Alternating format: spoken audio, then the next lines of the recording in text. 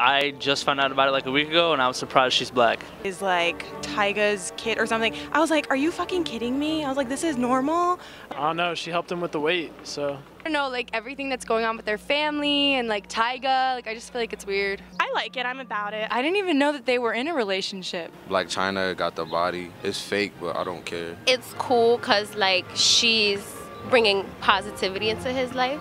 Rob Kardashian's kind of lame, but whatever. I literally do not give a shit about the Kardashians. Burrito, just like made by the most authentic people that make burritos, if that makes any type of sense.